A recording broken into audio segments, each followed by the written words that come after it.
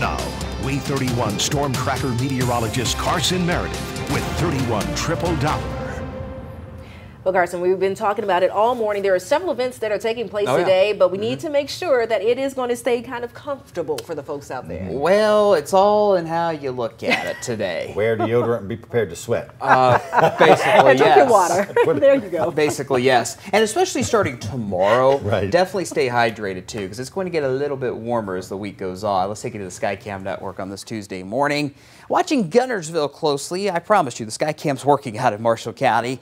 Just got a lot of fog over the water this morning. Most of that fog, as we've talked about, is starting to lift, but there's going to be a few trouble spots through the morning commute, especially out in Lake Guntersville and maybe towards Scottsboro as well. So just give yourself a couple extra minutes heading out the door in case you encounter some of that patchy fog. Otherwise, smooth sailing on those roadways because 31 Triple Doppler is nice and quiet. I expect us to stay dry mostly all day. There's going to be a few downpours, though, potentially this afternoon. I want to remind you, especially as that heat continues to build in, to walk your pups around the neighborhood now before you head off to work. We've got temperatures hovering near 70 at the moment. We'll climb into the mid-80s by 10 a.m. Remember, with those high temperatures in the low to mid-90s, that concrete and asphalt, your driveway, your sidewalks around the neighborhood could get as hot as 150 degrees. That's enough to burn your paws on your furry friends. So get that dog walk done now if you possibly can. Avoid it during that peak heat of the day.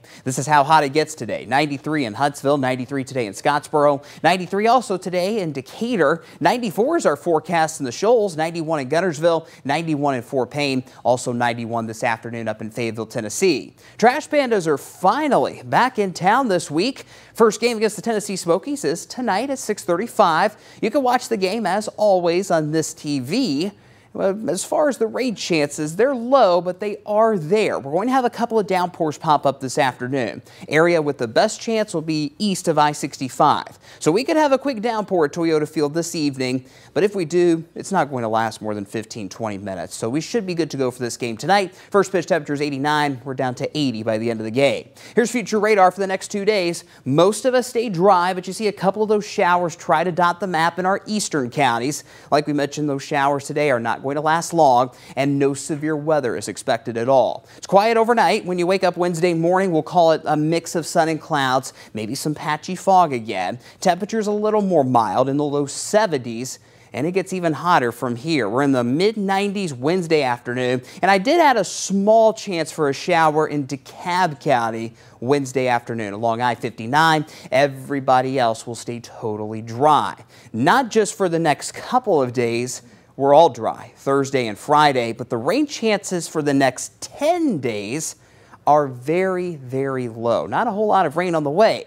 That means the heat continues to build, not just through the rest of July, but also through the beginning of August too. All these yellow, orange, and red colors on our temperature outlook means there's a pretty good chance we'll keep those high temperatures above average as we close out this month and begin next month. You see that pretty well in the 10-day forecast. Highs in the low to mid-90s, maybe a few spots in the upper 90s later this week.